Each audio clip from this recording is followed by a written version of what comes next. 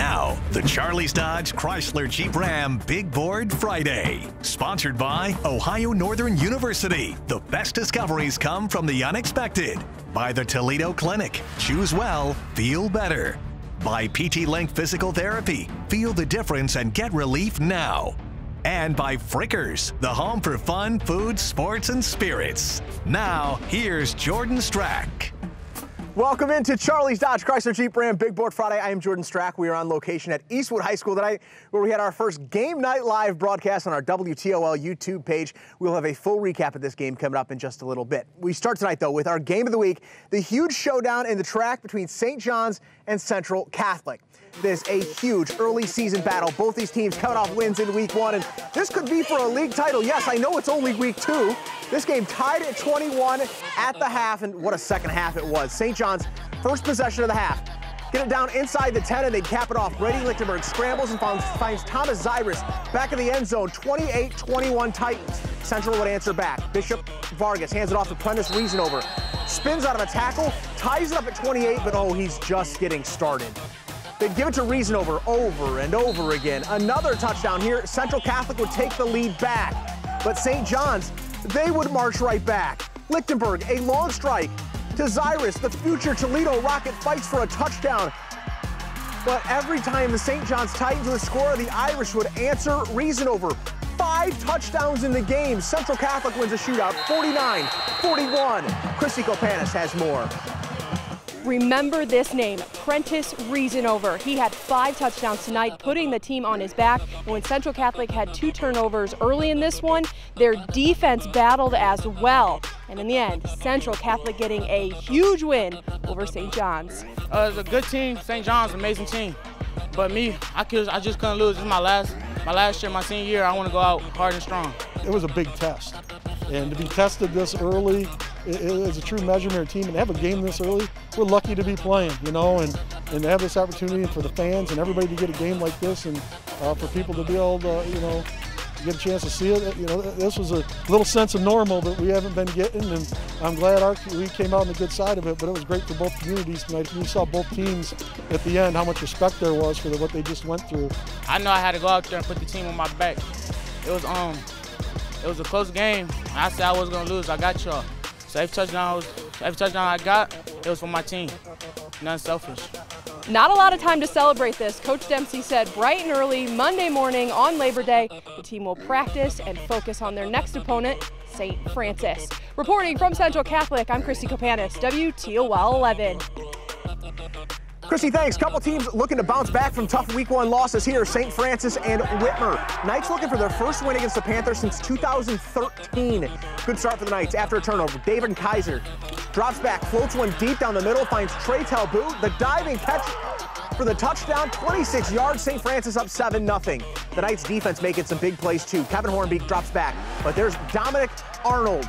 Steps in front of it for a pick, weaves his way all the way into the end zone for a score. St. Francis wins it 31-8.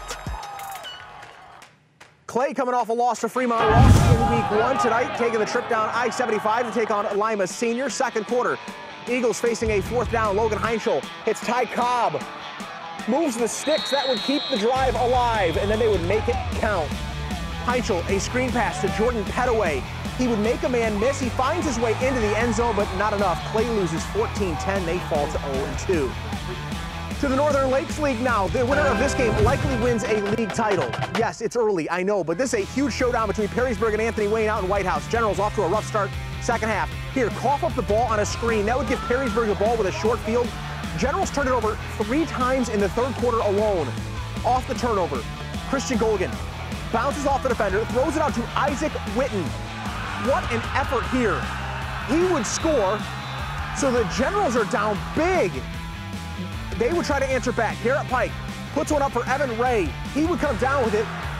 This thing's starting to get interesting. Another chance for Anthony Wayne. Charles Rediger takes a handoff, powers his way in for 6. Generals now down just 3. But last chance on 4th down for Anthony Wayne. Garrett Pike tries to go deep, but he can't connect with his receiver. Perrysburg wins 27-24. Anthony Wayne's first league loss since 2016. We're all so excited. We played such a great game. We fought till the end, so did they. It was a great football game. Can't be disappointed with that. Feels great, and the fact that, you know, the last 2 times we've kind of lost in an embarrassing fashion, to come into their home stadium with our guys and take a win, it just feels awesome right now. Napoleon got a big win in week 1 against Southview. Cats making the trip up to Holland to take on Springfield. Off to the races with this game. Wildcats' Nathan Brubaker busts a 51-yarder to make it 35-7 at halftime. Second half, Zach Rosebrook with a lob to Joshua Mack for a big gain. And then they get back to that dominant run game. Jarrett Gerdeman goes 7 yards untouched for a score. Napoleon wins big 49-21. Bowling Green had a dominant win in week 1, trying to make it 2 straight to start the year. Bobcats home with Northview. Second half, Bobcats leading it, and they would add to it. Eli Brown on the read option. Decides to keep it, and it was a good decision.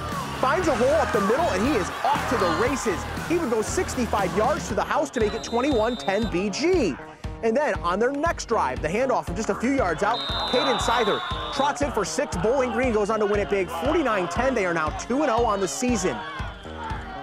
Last stop in the NLL, Maumee's only win in the last 2 years was last year against Southview. Panthers and the Cougars in Sylvania tonight, second half. Cougars up 9-0, trying to add to it. Keith Reese takes a direct snap off the left side, breaks a couple tackles, a nifty little move down the sideline into Maumee territory, but they would fumble a couple plays later. Maumee would try to get something going offensively. Eli Seiler looking deep down the sideline, but Josh Meek makes a great play on the ball and picks it off. Southview wins it 24-3. All right, time for our first break here on Charlie's Dodge Chrysler Jeep Ram Big Board Friday. When we come back, we check in with one of the surprise teams from week 1, the Findlay Trojans. They've got a new head coach this year, and his resume includes plenty of NFL ties.